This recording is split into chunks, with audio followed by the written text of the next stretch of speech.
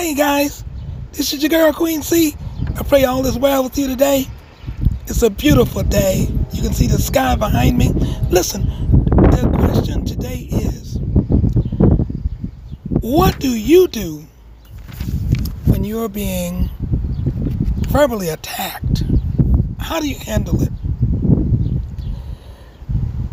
One is, don't give them the satisfaction. You see, when you're being bullied verbally, remain calm, cool, collected, despite any taunts or insults. Now you're saying, whoa, what? Yeah. Take a deep breath.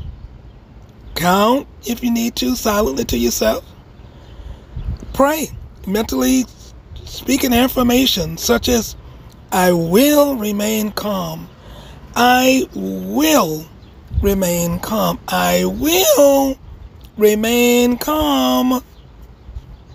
I won't give them the satisfaction that they're looking for. Because that's what they're looking for.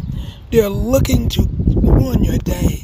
They're looking to get you upset. That's their goal for today. But you're saying, not today. No, not today. I will not give you the satisfaction. You know, actually the scripture tells us in Romans 12:18, if, it's conditional, if it is possible, as far as it depends on you, live at peace with everyone.